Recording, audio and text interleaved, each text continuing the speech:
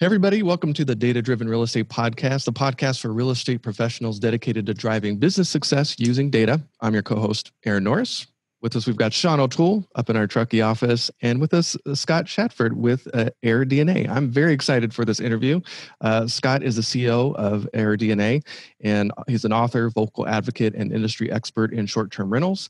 And he utilizes his 15 plus years in the data analyst space to empower entrepreneurs to make the most out of short-term rental market. I've used your tool for years, helping investors stay out of trouble. So welcome to the show.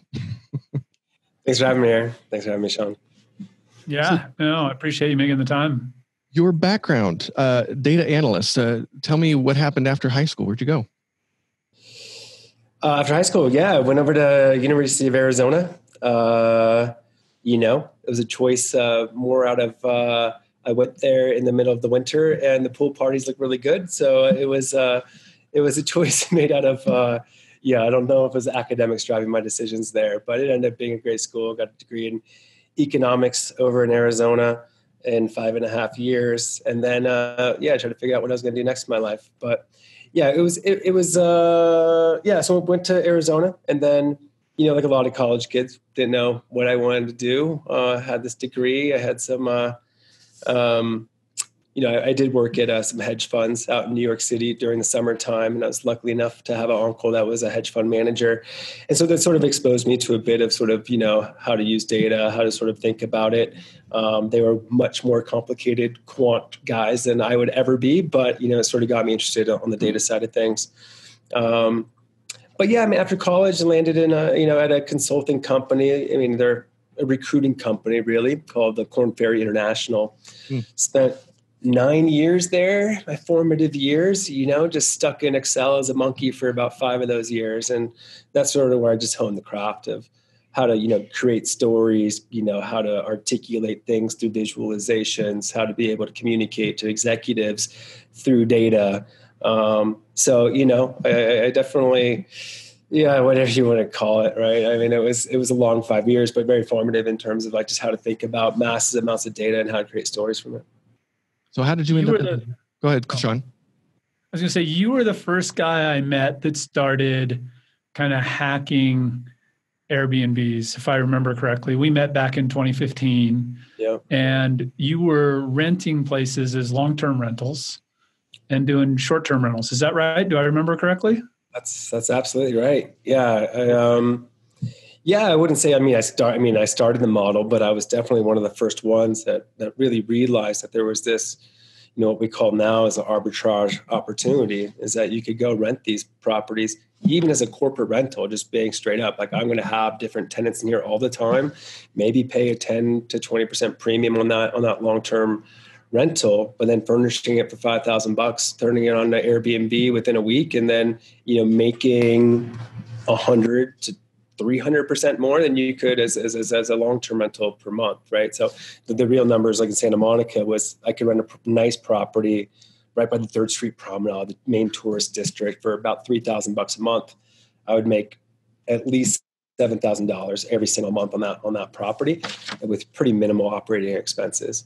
And so it was the early days. It was the Wild West. There wasn't enough supply out there, and all the hotels in Santa Monica were, call it $400 a night. And so there was just huge opportunity for a bigger place with the amenities and the washer and dryer for people staying for a couple of weeks, willing to pay $250 or $300 a night. And so it was the good days, the golden days, as I call them, when you could pretty much just get anything thrown on Airbnb and it would just destroy. Like you would just have 98% occupancy.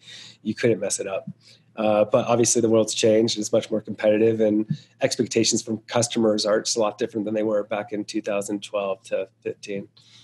I remember after meeting you, right? Like it was a big epiphany for me. And I was on the speaking circuit and I did a whole set of slides basically saying, everybody's like, prices have gone up so much, we're at a peak. And basically I did the math to show how prices would likely go up at least 10 to 20% more, at least in areas where the Airbnb, model works, where there is demand for that short-term rental. And boy, that was, it was a good It was a good day when I met you. It made me look pretty smart. Yeah, it's nice. You know, we have a lot of predictions on where the future is going to go, and we get at least half of them right. Is what I always say. I get at least half. But yeah, I mean, short-term rentals. Likely. Yeah, exactly. Just add the word likely, and you're always right. Right.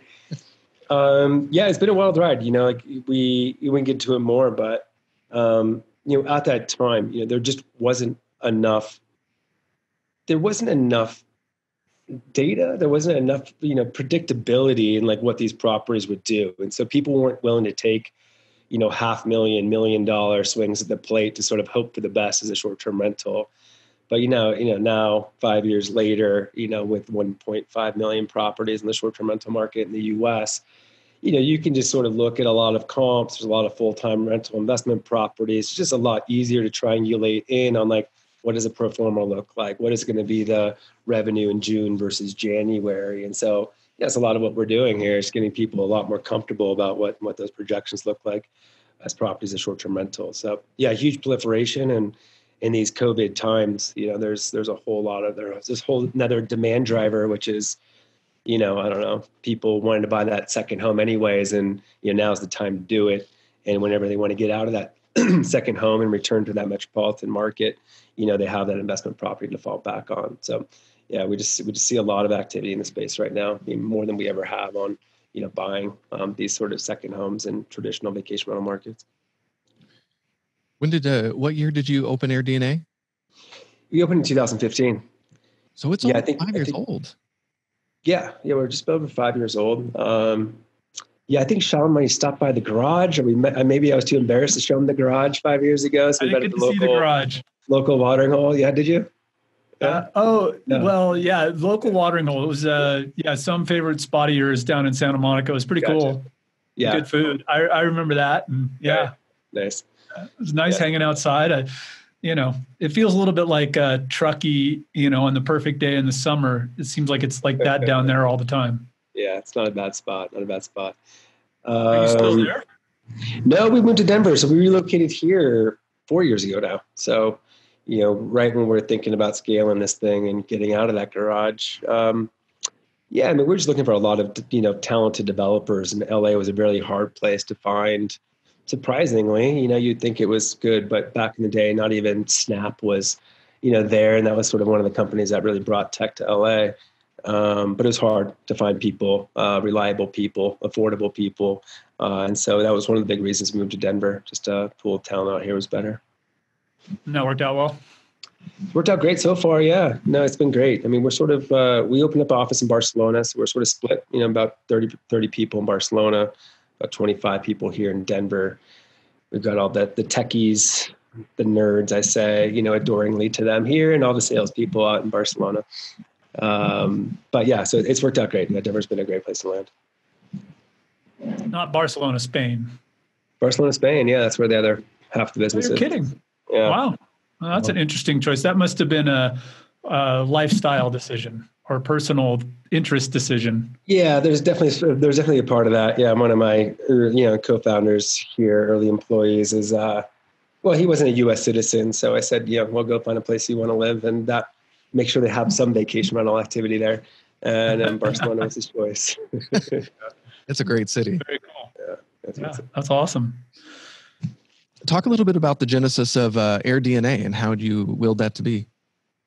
Yeah, so we sort of covered the basics. You know, it is one of those kind of classic founder stories, is that I was scaling this rental arbitrage business, going around Santa Monica, convincing landlords to rent me their apartment, to put it on Airbnb. You know, I think there was some regulation, you know, some signs that was going to happen in Santa Monica. So I started looking, you know, across California, down south of San Diego, maybe up in Napa, Sonoma. I was trying to just think about, you know, I have all this, well, where should I go next, right? Where do I diversify my portfolio? You know, and I was doing great in Santa Monica, but maybe it's better in Newport Beach, right? Just trying to really understand where I wanted to go next. You know, I had this secret weapon, my father, who was a data engineer, you know, who was an engineer. And he, you know, we talked about sort of some things I heard about scraping Airbnb. What can we do with the calendars to really understand availability, occupancy, how rates were changing, so I could sort of put that data against some, free Zillow data and just see like, where was the biggest mismatch? Where were properties earning $100,000 a year where you could buy it for $300,000 or $400,000, right? And like, just where did that cap rate make the most sense? And so that's where it sort of started. It was my own purpose. And then, just being the, data dweeb I am, just really nerded out on, how do I price more effectively? How far in advance are people booking? What's my price on my weekend versus my Tuesdays and Wednesdays? How much should that really be changing? Just none of that data was really available at the time. So, when Santa Monica finally made short-term rentals illegal, that's sort of when I had the light bulb moment. It's like, hey, I've got a lot of friends asking about this information. I've got a lot of people wondering, how the hell I'm doing so well with these properties. I mean, at one point in time, I had the top 5 one-bedroom properties in all of Los Angeles, and they were in Santa Monica. They were doing like $80,000 a year in revenue. And the people were like, how are you doing that? And I was like, well, the data is helpful to help me do it. Right. And so that was sort of the idea, is like, how do you sell the shovels to the gold rush instead of mining for it yourself is the analogy a lot of people say. So just giving people the tools to sort of create their own short-term rental businesses. There were a lot then, but now there's 3.5 million hosts on Airbnb. We think about 750,000 people doing this professionally as a full-time living. So there's a lot of people out there to sort of support in their day-to-day decisions and investment decisions as well. Yeah, I always think that's the best, in Silicon Valley, we're always trying to solve other people's problems. And it's so great when you're, build a product that's solving your own problem, which is what happened with me with PropertyRadar, what happened with you with AirDNA, right? And because you have that kind of real world experience and it works and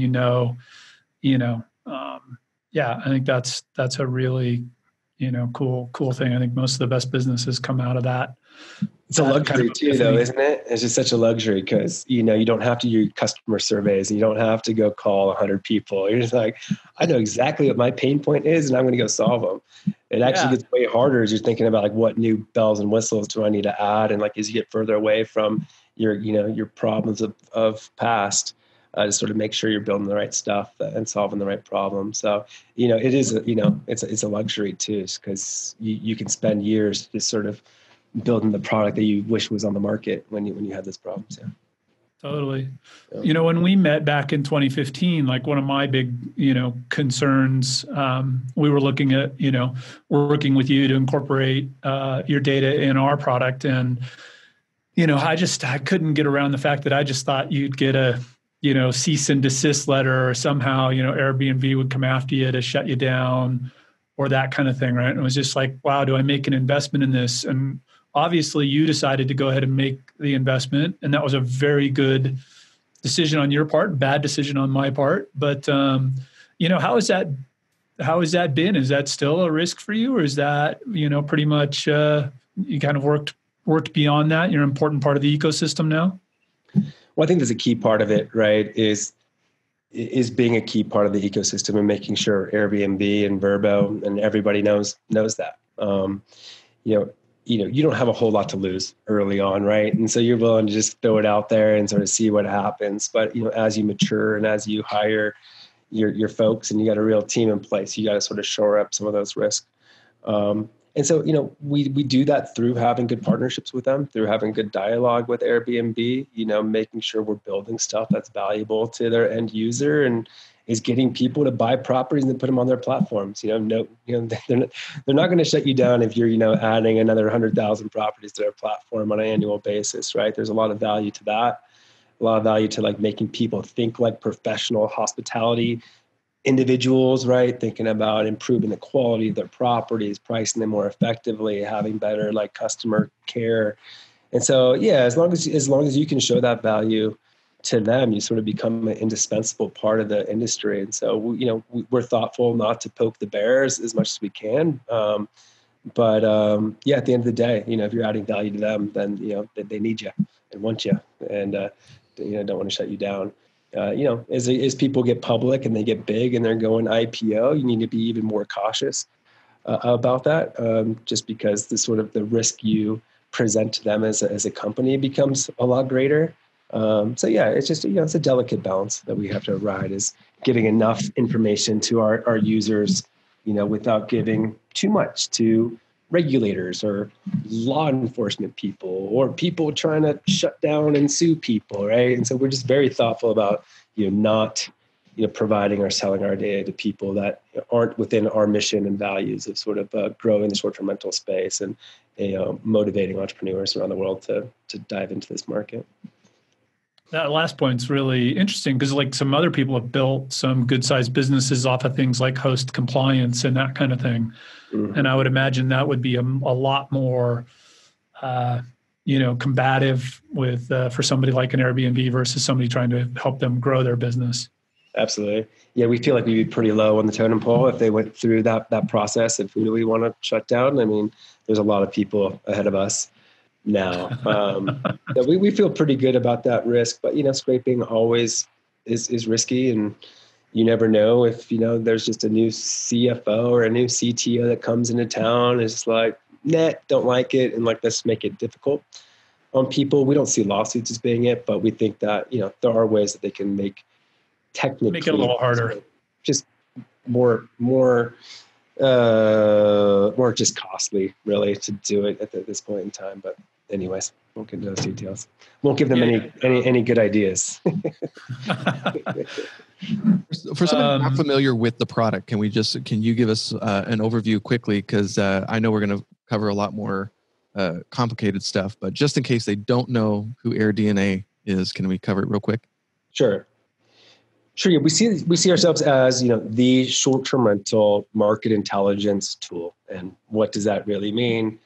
I don't know. We'll dive into it. I mean, so what we do is we cover over 100,000 cities, markets around the world, and for an average price of $50 a month, you can see all the details, every short-term rental in that market, all the aggregated stats on how much they're earning, how often they're occupied, what does the seasonality in the marketplace look like, how to price those properties. So you can actually onboard it, upload a property and then get recommendations on how to price it on a regular basis. There's also investing tools. So you can sort of look at what are the top performing properties in a particular market. I always like to just tell people, stop thinking so hard, find the best performing properties and buy the one next door and decorate it exactly the same, and you're going to be in good shape, right? And so, so like market comparison tools. If you're going to go to Denver, like, should you buy in this zip code or that zip code? How are 2 bedrooms performing versus 3 bedrooms? Like, just a lot of data on how to price, how to think about investing, how to think about just market research on short-term rental properties. So I think that's sort of a general gist of what it is. And once you're up and running, there's all these benchmarking tools. Like, are you performing well or not? And that's really hard to tell in this space. Is, I'm making $50,000 a year. I'm doing great. Like, oh, the guy next door to you is doing 90. You're doing terrible. And people didn't know that before we were around, right? And so there's a lot of that sort of benchmarking components as well. One of the things, I've got a friend who's got quite a few units, and he started kind of trying to build his own brand around it. So he's adding like specific amenities, like every unit has a Peloton, every unit has like, some of these other amenities. Are you guys tracking things at that level to say like folks with a Peloton get X dollars more a year, or folks with, some other amenity, or, bunk beds or bunk rooms, whatever? Sure. Yeah, there's sort of a standard list of amenities on Airbnb and on Vrbo. There's probably about like 40 different amenities that you can track. A Peloton's not going to be one of them, but a jacuzzi would be a good example in Lake Tahoe, right? Like, should I spend $5,000 in a jacuzzi? What's the return on that investment? Are they really making that much more money in the winter time? And so you can do that analysis, not really in our Market Minder tool, but like, people buy our raw data to do their own analysis a lot of times. So they can dive deeper into comp sets and think about amenities and think about, building out much more exact estimates and predictions on how much properties would earn. We have that in the data set, for sure. We know that lots of people, we found that like, hey, there's just some basic stuff. A pool, a jacuzzi in location are really important, right? Like having the lake view or ski in, ski out are really important. But at the end, at the end of the day too, vacation rentals, people want to be doing stuff there. They want to have activities, and we don't really track, pool table or foosball table or, ping pong table or whatever. But those things sell and those things work. But I wouldn't say we have like the perfect stats on, how much your game room is going to earn you. But it is definitely, people are up in their game now. You can't just have, beds and pillows in a bathroom. Like you got to be having a fire pit and a jacuzzi and like bags out in the back. And like, that's really how people with small investment can get really nice returns on those little investments on properties. I was thinking about why Airbnb would love you to be there is because it helps a lot of amateurs from entering into the ecosystem and getting into properties that they're going to get buried in. So I love the feature on the website where you can see the top performing properties just for that, seeing the kind of features that they involved, and why recreate the wheel if you know what's working in a market. I had some investors in Florida very interested in Airbnb properties or Vrbo, and I was showing them, well, if you're going to do that, you better build it with a pool. There was definitely a set of criteria that if you didn't meet, you were going to make so much less money. Right. Yeah, no, it has to be super compelling property. It's not like how I used to do it, just like no art on the wall, just throw a IKEA bed up and you're in the money, right? It's just so much more competitive now. So all the good people, it's really curated in terms of all your color schemes and how do you get cheap but good looking artwork up? How do you create sort of that experience in these properties? And that's sort of just the name of the game is, not just having a place to sleep, but having something to do while you're there. And that's how people are making the big bucks these days is, group travel is huge. Getting 12 people into a spot now or getting a big family. It's, that's critical right now. And that's why short-term rentals are doing so much better than hotels. I mean, hotels just can't compete with the short-term rental environment, with the amenities, with being able to cook your own meals, not go out to restaurants, to be able to get your whole extended family into one place for a vacation. Vacation rentals have a super bright future. Especially in a sort of COVID era where everybody's scared of strangers. There's no check-in, there's no elevators, there's no common space, there's none of that stuff, which is sort of, scary to people these days. And so that's why you're seeing this, crazy numbers in these traditional vacation rental markets. So Lake Tahoe's or Myrtle Beach or, Panhandle of, sort of Florida area. They're putting up numbers they've never put up before, even in this day where, people are scared to get in an airplane or really go anywhere too far away. Vacation rentals are holding up really, really well. The cities, different story. Nobody wants to own a vacation rental in San Francisco right now, even though that's not really a legal market. The urban markets are pretty decimated at the moment as people are sort of fleeing the urban centers. But, it looks like it's coming back a little bit now. It's not as terrible as it was, in the last couple of months, but it's definitely not the place you want to be right now. Are you guys doing or working with the reporters or doing any reporting on that kind of stuff? Or you pretty much just stay focused on helping the investors and stuff? Because you've got a lot of really interesting data, but kind of like you were saying early, right? It could be used in ways that are kind of anti-short-term rental too. Yeah. So yeah, we do a ton of research and a ton of blog posts, and we're in a ton of newspapers. And that was one of our initial strategies was like, how do we get in as many newspapers and, publications as possible? Because, we knew Airbnb was a big part of the conversation, whether it was disruption to hotels or how it was, reducing affordable housing or whatever the conversation was and how much merit it had. There was a lot of conversation about it. So we've been in every major publication, like literally in the world. Like, we're in the Wall Street Journal, New York Times, Financial Times, all in the last week. And so that was a big part of our strategy was how do we become the data provider of record where anybody writing a story on what was happening in the short-term rental space came to us. And now that, now is, a lot of research reports, we work with hotel data companies, sort of merge it all together, compare what's happening across hotels versus vacation rentals. We work with CBRE. We work with just a bunch of people, trying to figure out what's the new and interesting trend. So come to our blog. We do work hard on long content there. Awesome. Are you guys tracking the corporate use separate from the vacation use at all? There's some new companies popping up there like Zeus Living and others that are trying to really go after, more of the corporate Airbnb. And I think VRBO both have corporate departments too. Yep. Are you able to track that separately? Any insights on that? I think it's a good market. I think it's an interesting market. It's not a market that we track particularly well. It is complicated in this space where nobody really knows how to define an apartment, a corporate rental. I love the term apart hotel because I get very confused. Is that an apartment or a hotel? Like, should I track it or shouldn't I track that? And so there's just so much gray area in what it is. Like we try not to think about too much this 30-day plus rental, which we call a sort of a midterm rental, which is what most of these Zeus living is pretty much all 30-day plus as far as I'm aware. And so I think it's a big market. There's a lot of people raising a lot of money around that space. I think right now, like this digital nomad movement, this sort of 30 to 90 day rental is probably the fastest growing segment in lodging right now.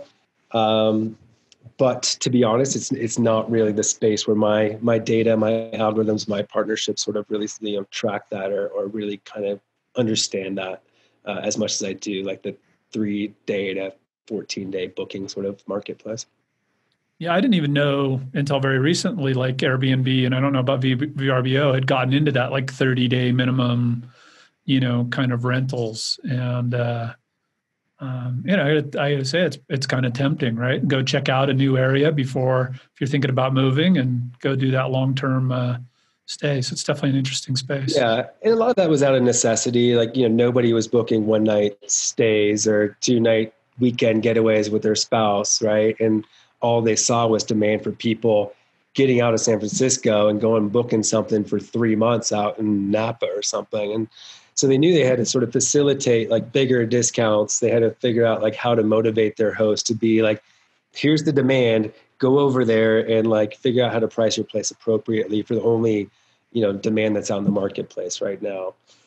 The market opportunity is huge though, right? Like how many people don't want to go through the hassle of signing a 6-month lease, are working for, doing it for work or even an annual lease. I think there's going to be a big migration to using these tools to like just reduce all of the headaches of like the credit checks and the application processes and everything to sort of get into a property. And so, yeah, I think there's furnished, right? Because the only furnished offerings have always been like these long-term stay hotels, and it's just a dreary, thing to go do, when you want to go check out a new area or something. And so the Airbnbs get really nicely furnished, especially in a competitive market. So that's where those long-term furnished, nicely furnished units become pretty interesting. Anyways, I just thought that was an interesting thing. I was wondering what your guys' take on it was.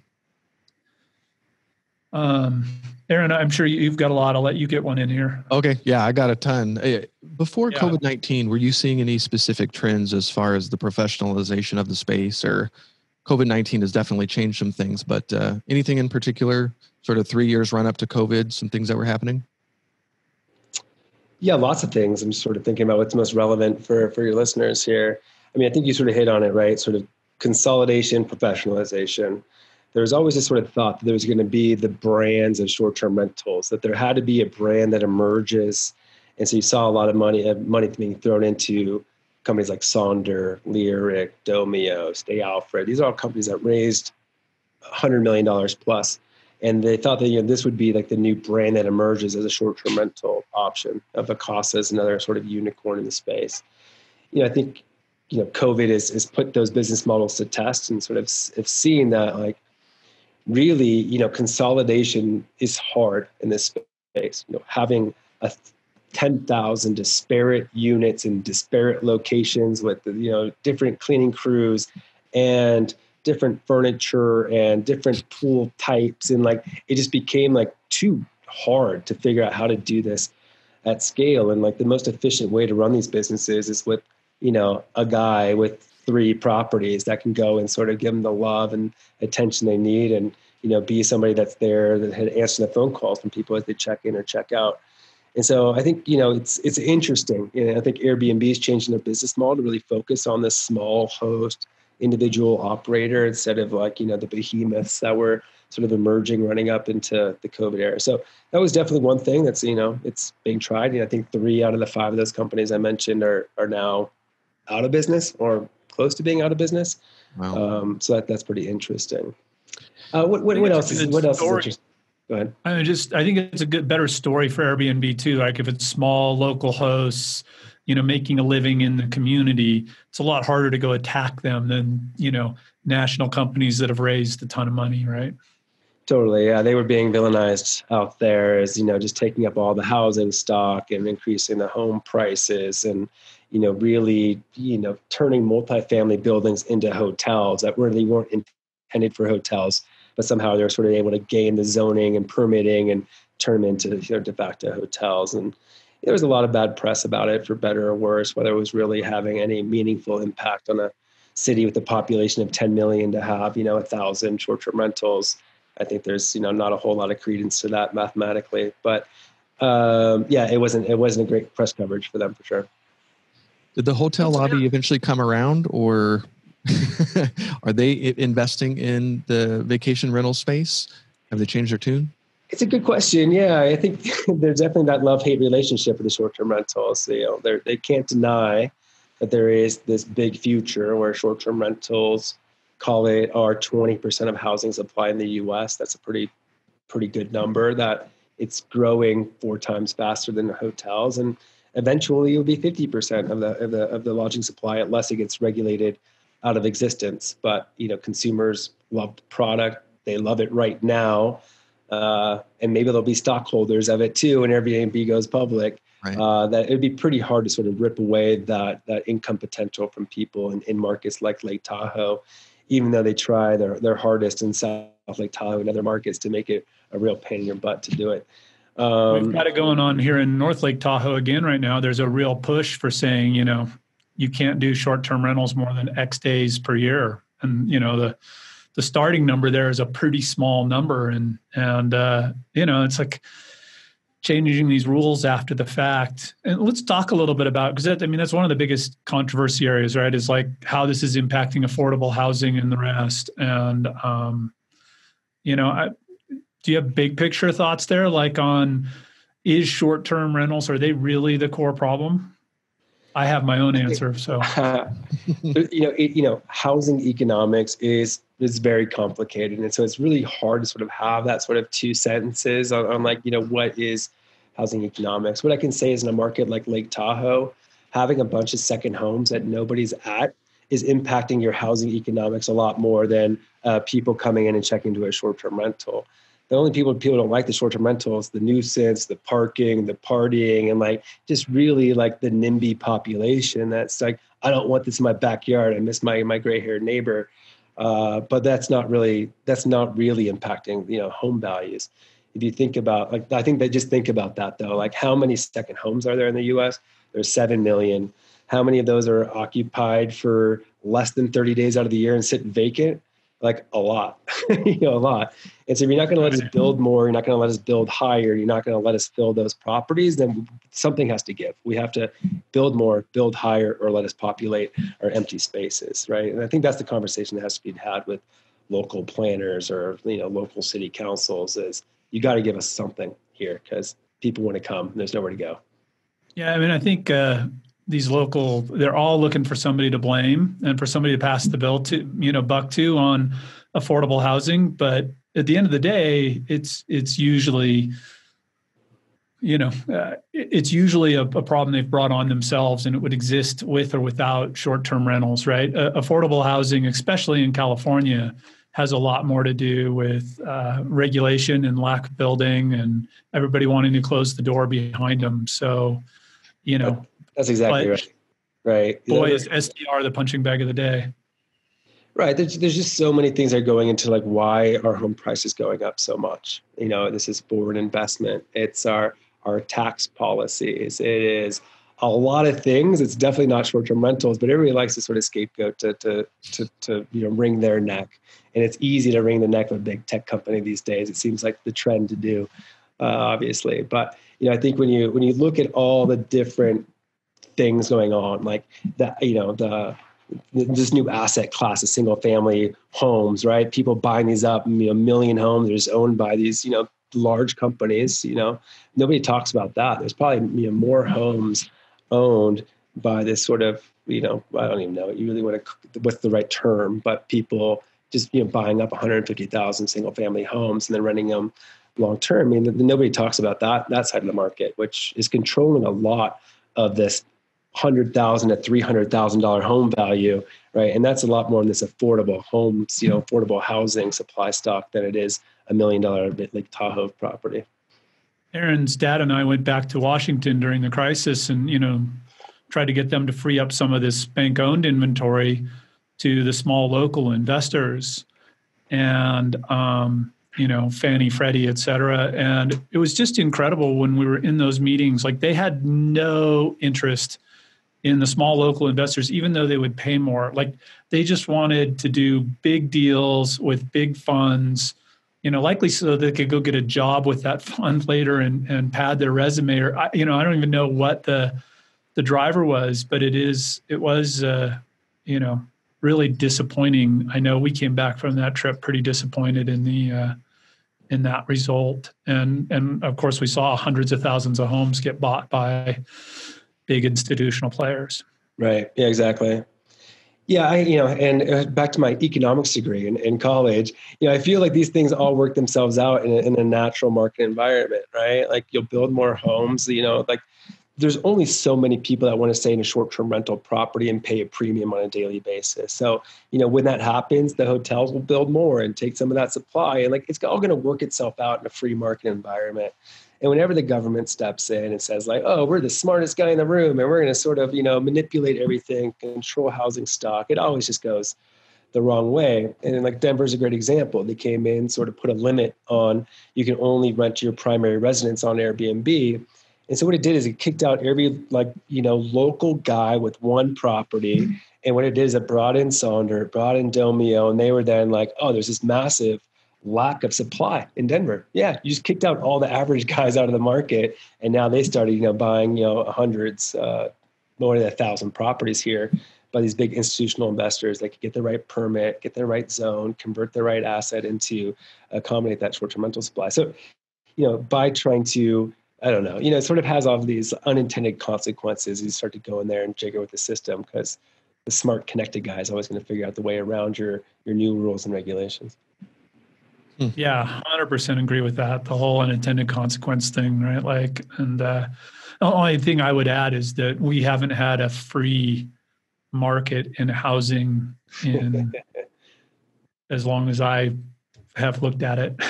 Yeah, no, I hear you. And that's probably, just my very altruistic, naive self. It's why can't you just let us figure it out? In the short-term rental market, it was the Wild West when I started. And maybe I still dream of those good days when there was no oversight, no regulations, no permits. What advice do you give an investor who's looking at jumping into short-term rentals, right? So, hey, I'm looking at a Tahoe or whatever, and I'm trying to figure out which market to go into. Is there advice you'd give them to give them a better chance of avoiding having the rug pulled out from under them? Yeah, it's a good question. I mean, I think, there's a few ways to think about it. And Lake Tahoe it's a sort of a in-between example, because Lake Tahoe seems like it would be a great example of a history of being a tourist destination, both winter and summer. Great. And it's a lifeblood of a lot of the businesses and the restaurants and everything that's going on in that market, all the tour operators and, all that stuff. And so that's one of the things that people are typically looking for. How much is this really the lifeblood of our local economy? How much is this really impacting all the businesses and the local chamber of commerce? And typically people aren't going to pull the rug completely out of that industry because there's such a backlash from every business owner, every Main Street, operator that, they're going to go out of business if you pull that away from them. And so, it used to be in the cities, that was the best opportunity, but just talking about regulation, hey, let's just keep it there. That's typically how we thought about it. But we've just continually been surprised, to be honest with you. It's gotten to a point now, if they haven't done anything draconian at this point in time, it's probably not going to get too terrible. They might put a few more limitations on here and increase your permit fees or increase your tax or something like that, but it's not going to go to an outright ban. And we feel more confident in going into the next year that these cities aren't trying to shut down economic activity, right? They're trying to get more people to visit. They're trying to sort of put some more money in the pockets of our local residents. And so there's a much louder voice for let's stimulate the economy and let's not pull the rug out from our local residents. So I do feel like it's a more positive regulatory outcome, in the next 12 months is that, affordable housing conversation is pretty moot at the moment. Right. Got to get the economies going. Got to get, businesses moving along again. There's not really a good public resource for it. I mean, I know a lot of these companies have internal sources that are all tracking all the city council notes. And a lot of people are getting pretty sophisticated about really understanding, which way the wind's blowing on regulation in every city. It's not something we specialize in, but there's no doubt. I mean, it should be a key decision, when you're looking at an investment, is really understanding where they've been, what the conversations have been locally, where they landed. And if you're in a market, you should get involved, talking to your city council people, donating funds, getting people organized around it, because if you don't, the hotels will come in and do it for you. It won't go your way. Right? Do you think it's probably time for, I've thought this for a long time, just for the small real estate investors, that it's probably time to organize, an association, lobbyist group, I'm a pilot, the ALPA for pilots, right, has a really strong lobbyist arm, and we all pay dues every year, and they're always asking for more money, but that's okay, right? They really help make sure that airports stay open. But I haven't really seen that for real estate investors and for short-term rental folks, and that feels like that's an opportunity. I know I would certainly give generously to something like that. Have you ever had those conversations or talked to anybody who's thought about that? Yeah, I talked to a fair amount of them. And it's a tricky one. It's sort of this I don't know, chicken and the egg conversation. It's just how effective can you be, right? And this isn't like an industry full of a bunch of multi-gazillionaires where you can just go and say, hey, we're going to take a nice little fee from you on an annual basis. It's 200,000 individuals that are sort of making a little bit of side cash on it. So it's really hard for the individual person to see that they can sort of make a difference. So from a lobbyist perspective, yeah, there's a couple that VRBO and Airbnb have hired to sort of take the brunt of that effort on themselves. They have the most to lose. And so, they're willing to spend the most. I think what they try to do is motivate it at a very local level, because what they found to be impactful is maybe not spending in Washington, but hearing voices of local cleaners, local residents, local business owners, telling their story about, how this is going to impact their lives. And so it's more about sort of rallying the local residents into getting and just being present and being a part of the conversation. And that's typically what's going to be more successful. And it's almost always in the city level. And we can talk about this for a while, but there's been a lot of work at trying to get this done at the state level, right? So Arizona has state policy. You can't regulate short-term rentals any further than you are a long-term rental in terms of what residents can be there, or how long you can rent it out as one or the other. And so that's the most effective way to do this, because the problem with city councils is they swap out very often. They always have differing reviews, and they don't have a lot to do, apparently. And so, they just sort of waffle back and forth between yes and no, depending on who's in the seat. So state legislation is the way to go. There's a couple organizations that actually slipped in my mind right now. So maybe we can get back on some notes on who's out there doing this in the moment. Cool. A couple years ago, I was doing a lot of research, and I stumbled upon a report that said the number one fastest growing trend in the experience category was treehouse Airbnbs. Is that... Kill it. Yeah, they love it. Honestly, anything funky, put a tent up, put a shipping container in your backyard. People love weird. That is the key. I've got guys putting up yurts in Joshua Tree and just making a killing. It is really about how creative you can get with the unique supply. I got a guy dragging old airplanes to sleep in different locations, and just there's a bunch of people love creative, unique, funky. They love to tell a good story, take a good Instagram photo, and that's really what sells. It's just different and unique. Interesting. Those interleaved twig nests. Yeah. Crazy stuff. I knew somebody in Mexico doing that. He was creating mud huts for Airbnbs. I don't know how it went, but that was his goal. The mud hut experience sounds wonderful. Now, COVID-19, it seems like a lot more people are staying local. Has any of the metrics changed as far as how long people are wanting to stay? Is it just they're getting away for a week because they're tired of being in LA? Yeah. So yeah, length of stay's gone up dramatically. So it used to be just shy of 4 days was sort of the average length of stay across the US. That went up to about 9 days, depths of COVID, back down to about a week now. But that's a pretty seismic shift for, wherever that's pretty big. So with that is a lot of people staying 30 days or longer. A lot of these people are, 30-day plus. It's a relocation thing. As they're packing their bags, they're getting out of Dodge. And so people are much more in this nomadic lifestyle right now, just getting out of the major metropolitan hubs. So that's a big trend. The other trend is people have no confidence in the future. So people aren't booking Christmas anymore. People aren't booking Thanksgiving. People are going to wait until 2 to 4 weeks out to book that just because they don't know what's happening, what's going to be shut down, what's going on. So that's the hard part is trying to predict where things are going to be or try to do revenue management right now. It's really difficult because it's a lot of people booking for tomorrow and not booking for 6 to 12 months. That's just pretty unheard of in the moment, which, makes sense. Obviously, yeah, it makes sense, but it's a huge insight that it's gotten that short term. I mean, that, tomorrow, right? Like everybody kind of doing last minute. Even hotels, they're showing that over 50% of their stays are for today or tomorrow. And so that's not like a planned vacation. That's like, I'm in the car and I'm going to go here, or I just need to get out of my house because my dad's got COVID or something, right? Like, you don't know. I'm out.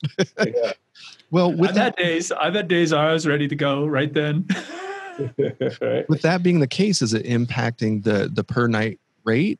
Since it is so last minute, are you seeing the average stay amount per night change much? Surprisingly not. Actually, average daily rate is up year over year. And we sort of keep making sure that number's right because it doesn't make a whole lot of sense. But it is larger properties getting booked. It's higher end properties getting booked. So some of it's just sort of the makeup or distribution of bookings is not going to studios in Tulsa, Oklahoma. It's going to the 4-bedroom properties and the nicer spots, more in the suburbs. So that's sort of driving a little bit. ADR is obviously down in the major metropolitan markets, but in Lake Tahoe, I didn't look at it, but if it's up, it's probably up 20-25% year over year would be my guess. Everybody's calendars were empty coming out of COVID. Demand came up out of nowhere as soon as lockdowns were removed, and people, I've just seen, unheard of demand in these markets. So people are pricing accordingly. But it's all, everything right now is market by market by market. There's not one. It's hard to find threads besides every market's different. And so go buy your Market Minder. I didn't even think about that. It was a perfect plug. Go buy your data. Perfect plug. Yeah. Are you seeing? Are you able to track or see, or do you have any insights on ADUs is becoming a really hot topic, right? Accessory dwelling units. These things that you put in the backyard that are 1 bedroom. Whatever. Is that a thing that's popping up for you at all, or? It's the only thing I hear about in California. So yeah, just a California thing. I've got 2 startups that I know about, friends of friends starting that. It's cool. It's cool business. It's obviously solves a lot of problems. Affordable housing is one of them, and just getting more housing supply without having to deal with, the governments and the planning folks. So I think it's interesting. I've only heard about it in California, so I'm sure it's a thing there, but I just don't hear about it elsewhere. Well, interesting, because we hear about it a lot here. Yeah. So yeah, no question. No, that's great that you're not here. We see lots of cool business models, lots of purpose-built buildings. A lot of people are trying to figure out how to get around regulation at the end of the day when it comes to the short-term rentals. So a lot of people are building multifamily units with an attached, think about adjoining hotel rooms with that sort of door that sort of connects, and that sort of then qualifies as being attached unit, so that you can get through all of your Denver regulations. It has to be an attached dwelling unit or whatever. And so people are building purpose built that meets the regulatory letter of the law, but is really just built to Airbnb the property. And so, we see lots of people getting creative to try to figure out how to sort of get around, the silly regulations in all these markets. Just a funny story really quick.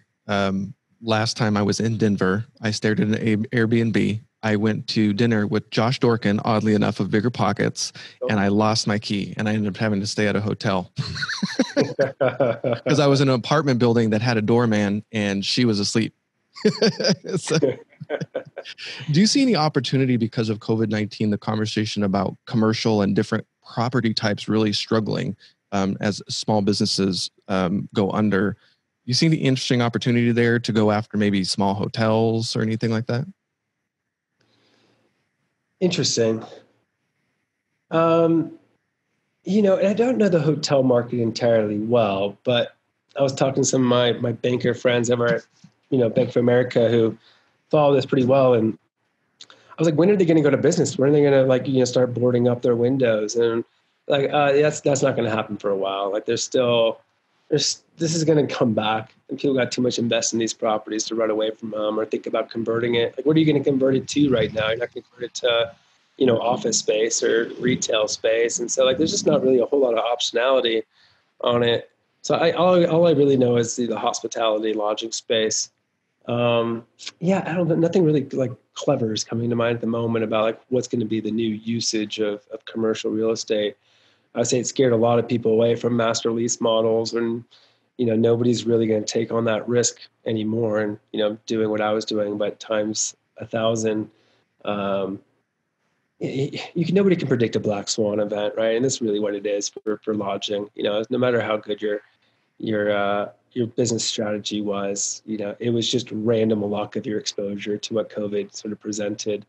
But with hotel occupancy being so bad, with so many hotels being built, and with, nobody really wants to get into the, studio apartment in whatever, call it downtown Chicago.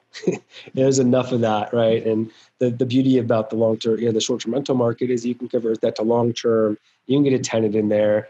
It might be under market value, but it's not sitting there vacant. You can't convert hotels to much. Like, it is expensive to convert a hotel room. And so they're sort of stuck with that for better or worse, unless they're just going to demolish it and start from ground zero. So,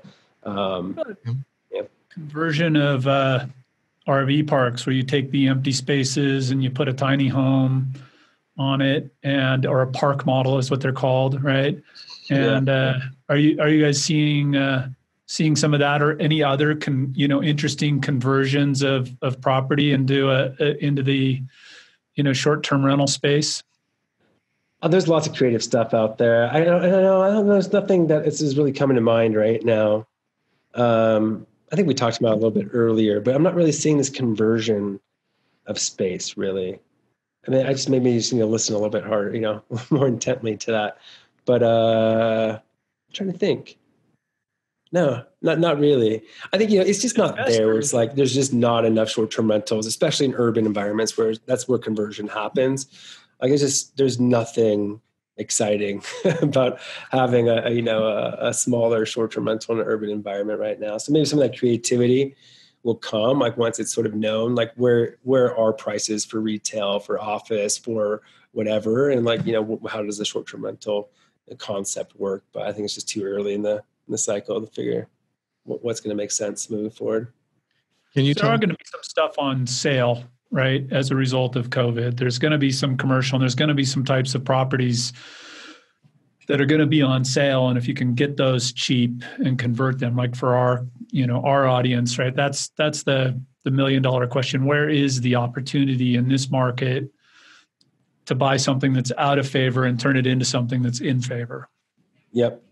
No, I mean, I think I spend most of my time on the residential side. And this is one of the biggest shifts that we've seen is, well, there's a couple of things, which is, what was very seasonal markets are becoming less seasonal. And maybe Palm Springs is a good example. They're putting up the most ridiculous numbers I've ever seen in August. August, July are the best months of the last 12 months for that market. And if you've ever been to Palm Springs in August, it's like just walking. I live very close by. It's like 120 degrees right now. right? And so it's doing some of these things like just extending sort of seasonality. It's extending where people are living and working from. And so a lot of the metrics that a lot of the markets maybe didn't make sense a while ago is because they were too seasonal. Or, Hamptons, they were up 800% in April and May in the Hamptons because everybody was just getting out of New York and it's like, all they knew was the Hamptons, apparently. That's all the place they want to go. And so Jersey was off the table. Right. Yeah. I don't know. So there's a lot of these kind of cool up and coming markets that are sort of just outside of the city center, that are smaller markets, like less than 50 vacation rentals, that are all these sort of new, thriving, interesting opportunities. So I think there are just a lot of fundamental changes in what's earning money, what's not earning money right now. So how can I be more specific about that opportunity? And so buying the properties, the thing is most real estate agents don't know any of this stuff. If you ask a real estate agent, any of them, how much do you think this property earns a short-term rental, or how do you think the market's sort of moving here? They know nothing, right? So if you just know a little bit that the short-term rental market, is making 20% more here over the last, 12 months, you can sort of figure out where property prices are going to move, because I do believe they move in these markets, because I have a lot of friends buying properties using my data, a lot of people getting into certain markets like Galveston, Texas is a good example, or Pigeon Forge, Tennessee, or Destin, Florida. A lot of these markets I had never really heard of before that are probably 20, 30% investor owned at this point in time, just because that is the returns on short-term rentals are so great. We have a lot of realtor customers who I'll just take a second to say, if you didn't understand what he just said, it's go sign up for AirDNA and get an understanding of what's happening with short-term rentals in your market, understand what they rent for and what the trends are and all the rest, so that you can be smarter than your competitor and close those deals. So thank you. Appreciate that. Yeah. Thank you for the plug. Yeah, I think it's all about differentiation in this market, right? There's a lot of investors, a lot of second home owners coming out. And I try to teach these agents, not really, but I go to Inman and the special events and say, hey, differentiation is what it's all about. How are you going to become the expert on short-term rentals in your market? Did you know that there's 4,800 properties in your backyard that are vacation rentals? How do you upsell people that are looking to spend $300,000? Where you're like, hey, this is a profit center property. If you buy Lakeside, spend $700,000, you can qualify for it, and you're not going to pay $1 for this property. You might make money on that property. So, how do you just sort of facilitate more transactions, get higher value transactions with knowing this data? It's always fascinating to me, but maybe I've just been at it for so long. I'm like, how come you aren't doing this? And it's like, it's just still new. It takes time. I'm like, it's been 11 years since Airbnb started. How do I have to wait another 11 years? Please tell me that. What's some of the technology you've been excited about in the space that helps with things like noise control or whatnot? Is there anything you're excited about? Yeah, all that home automation stuff is awesome. I just picked up my Tesla yesterday. I've never driven one until yesterday. And I'm like, this is how the home experience should be, right? You get in, it knows your name. It says hi, it unlocks things. It gets your refrigerator all ready to go. It puts the thermostat at the right place. It heats up your pool. All that sort of home automation stuff is super cool. Just having your entertainment system ready to go. Just that whole experience, I think, has become easier. Do you remember walking to a vacation rental with 7 remotes and you're just like, I'm not even going to attempt that experience.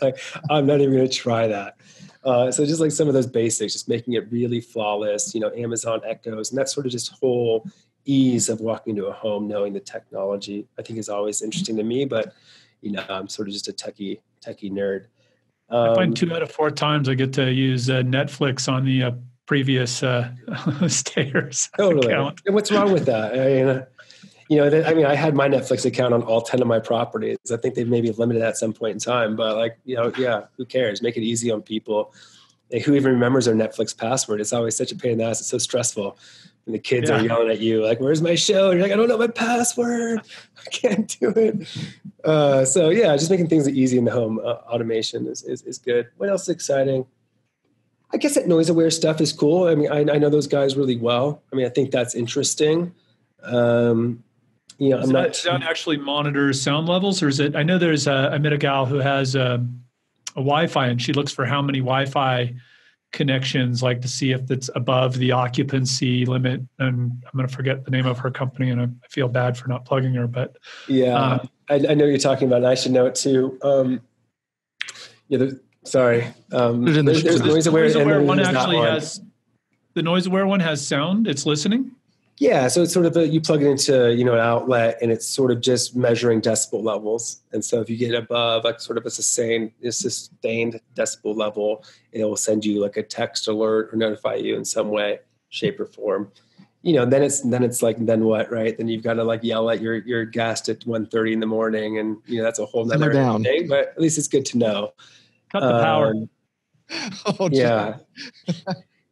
So I think the technology is cool, and I think it's even more powerful, I think, at the regulatory level, to just talk about all the sophistication you have, how you have your party squasher. Is it called party squasher? It might be that. The name of one of those. Sounds familiar. Yeah, or noise aware. So it's like, hey, we have ways to monitor. We have ways to really sort of make sure this is not bothering neighbors, and that's really their sort of strategy, is just giving local cities some more comfort that you have some technology to control that component. I don't know. Yeah, I don't know. There's not a whole lot you can do for getting a home. Like once you get in the home, that's sort of what the biggest problem was, just automation of getting in homes. Locks, keys are the most antiquated thing on the planet. And so anything you do to get away from keys and get into digital locks, I mean, that's the first step you got to take in the short-term rental space. Do you have a favorite digital lock now? Don't ask me, I'll get in trouble, because they all like to try to talk me into promotion. There's one here, a remote lock is a local one, but they're more for big property managers at scale. There's so many of them. I can't really tell you a favorite. There's August lock, the Schlage locks are all good. I don't know. Really whatever taps into your PMS. So like look at like Guesty or whatever you're using and just sort of see what integrates, because you want that all to be connected, custom codes going out to each new guest without you thinking about it, all that being sort of interconnected. Now on the revenue optimization side, are you integrating with some of these platforms? Is that a business for you guys where you're giving them the guest or the PMS system? The PMS is the right word, right? It is. Yep. Yeah. Are you supplying them data so that they can like automatically set rates and that kind of thing? We are. Yeah. We have a couple of partnerships like that where we'll provide all the pricing for the properties on our platform. One of the bigger ones is with Booking Sync, and they're out of LA, and they use our pricing algorithm to display rates, change rates, and push those out accordingly. We're it's a big part of our strategy is thinking through how we want to approach it. It's just sort of there's 70 players that are like PMSs with properties at scale. They're all different places and sophistication and ways of pushing, and it's sort of just a rat's nest of connectivity in the vacation rental space. So we've been sort of like waiting for the dust to settle on some real sort of clear standards and what is a rate, and do you push pricing, and what about the minimum stay, and I didn't really want to lead that whole charge, but we have some partnerships and revenue management.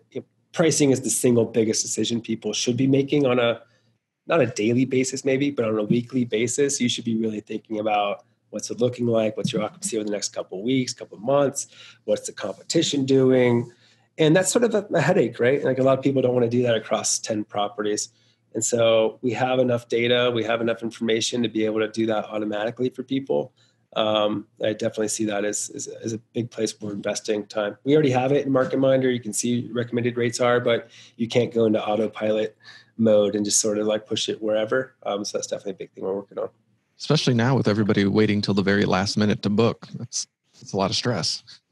It is a lot of stress, right? And the hotels have it really good because they've got 100 rooms to get it wrong on. They don't have to get it right. With the vacation rental, it's like either you're booked or you're not. You screwed it up or you got it perfect, right? There's only one opportunity to get it right, and so it is pretty stressful. And you want it not be too big of a weenie. I remember being very concerned.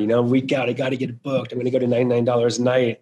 then it got booked in like 5 minutes. I'm like, no, I underpriced it. I should have held strong. Like, why am I such a weakling? Just no confidence. So yeah, it's super hard because you can't, you can't really, I don't know. It's binary. It's either booked or not. And you don't have sort of a chance to adjust. I've got one more, Aaron. I don't know if are we close?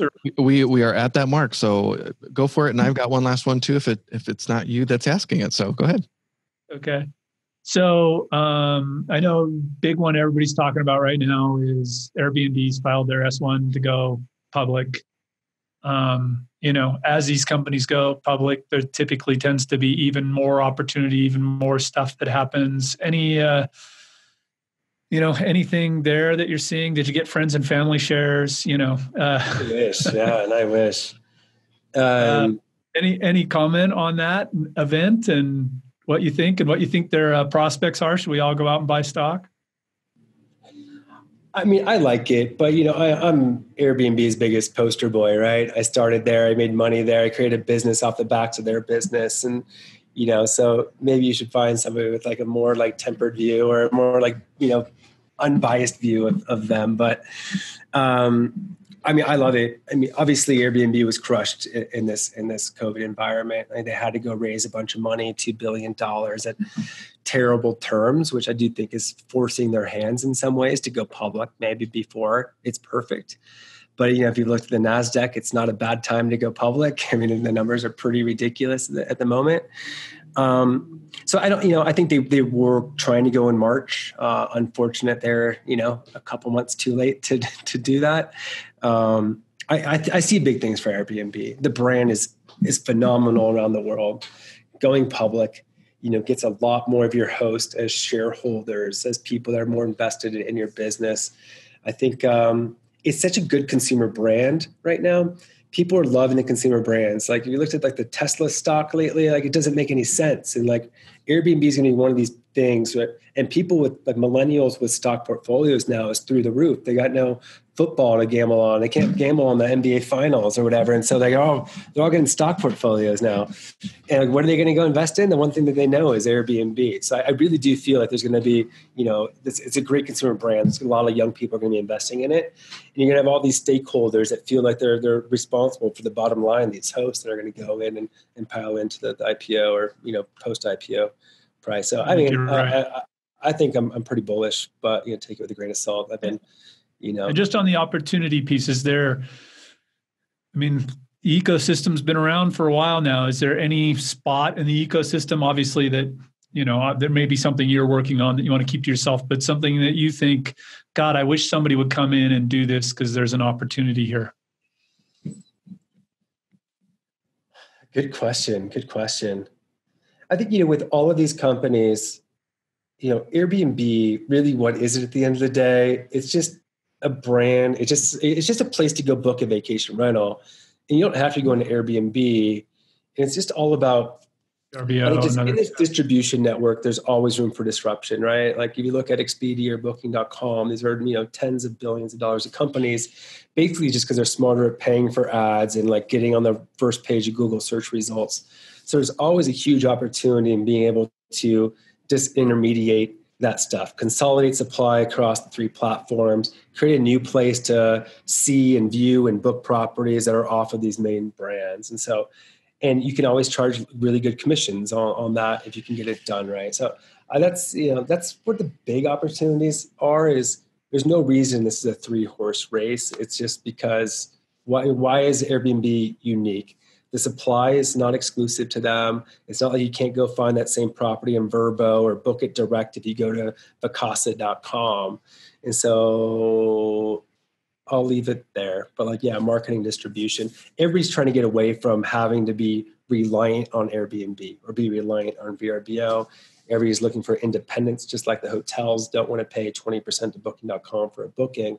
So there'll always be opportunities if you can distribute properties at a cheaper price on the tech side. Maybe niches too, like waterfront properties or, mountain properties or stream properties or ski in, ski out. Would that work? Mud huts. Mud huts.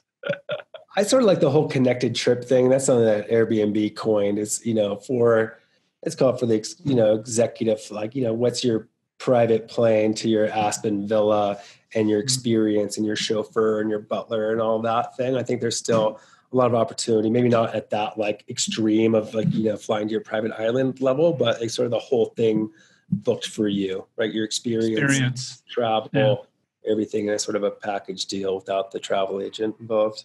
Cool.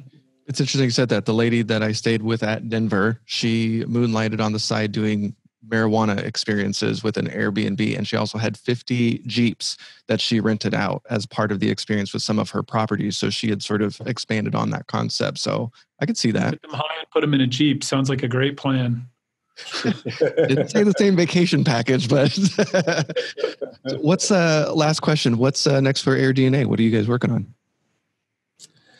We're looking at crawling out of this COVID hole that we've found ourselves in, as a lot of us are.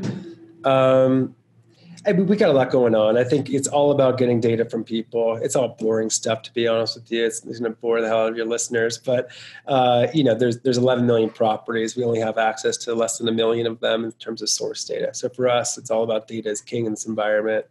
Accuracy is the name of the game.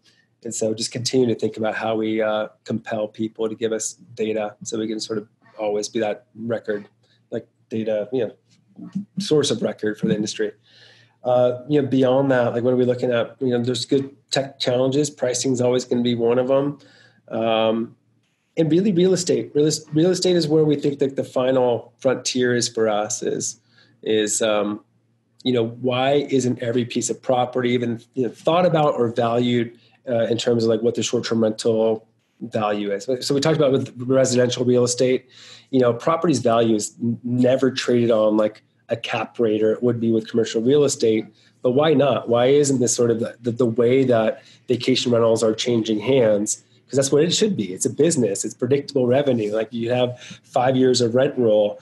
And so like, why isn't that sort of a clear, or like why isn't that part of a buying process, especially for vacation rental properties? I can sort of go on and on and on, but we do think that when people are building real estate purpose built with short-term rentals in mind, or converting, or whatever it is, there should always be this component of what is the 1 floor or 2 floors of short-term rentals we should be building on terms below the condos but above the retail, and like that will be a conversation that's happening with sort of every new piece of high-rise real estate. Is like, what is that short-term rental component? Anyways, I'll stop blabbering. I'm going to bring this back to our listeners, right? So real estate investors, hopefully you took away from this that you should be paying attention to the short-term rental market, right? If you're not looking at that as one avenue of exit on a flip, right? You may be leaving dollars on the table. Realtors, same thing, like understand what's going on in your market. You'll be able to better serve customers coming in the market, help them make better decisions. And I would say for our home services companies too, right? Like think about the value adds you can bring. You just heard Scott talk about the fact that, pools, spas, fire pits, outdoor barbecues, right? All those things add value. Those are pretty nice sales for you in the home services space, right? So to be going and finding these folks on the short-term rental side and reaching out to them and explaining it to them in terms of what it will do for their income, right? So if you can look at Scott's site, look at the difference in income that adding that thing will be, and you can now say, hey, I'm going to sell you an outdoor barbecue. It's going to cost X, but you're going to make Y. That's a whole different pitch than going to buy barbecue. So anyways, lots of good stuff. Definitely good, pretty good service, and very cool business. So thanks, Scott, for being with us. Thanks for having me. Good to see you again, Sean. Let's not make it another 5 years until next time. Thank you for listening to the Data Driven Real Estate Podcast. You can find show notes and links to some of the resources mentioned in the show at datadrivenrealestate.com. Click that Join the Community, and you'll be forwarded to the PropertyRadar community, where you can ask questions about the current show and even see upcoming guests and ask questions there. We'd love to engage with you in the community, so check it out. Please don't forget to like, favorite, subscribe, and share on your favorite platform where you're listening to the show. It helps us out a great deal. Thanks for listening, and we'll see you next week.